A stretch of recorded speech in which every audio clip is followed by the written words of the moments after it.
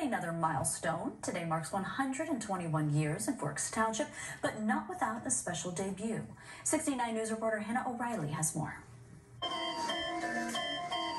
It's Bushkill Park's 121st birthday. The Forks Township Amusement Park is celebrating another year, this time with a special debut. We thought, well, why not have the grand opening for the carousel in conjunction with the park? You know that it's like part of the history and stuff, and you're just like, whoa. That history goes back to Roswell, Georgia.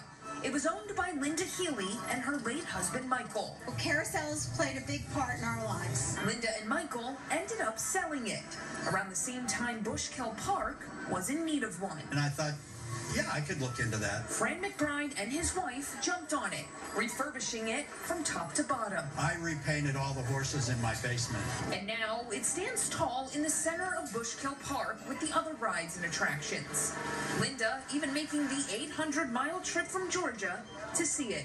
The fact that Fran and Bushkill Park was going to keep the legacy of the carousel going, give it back, pay it back to everyone. It's all for park goers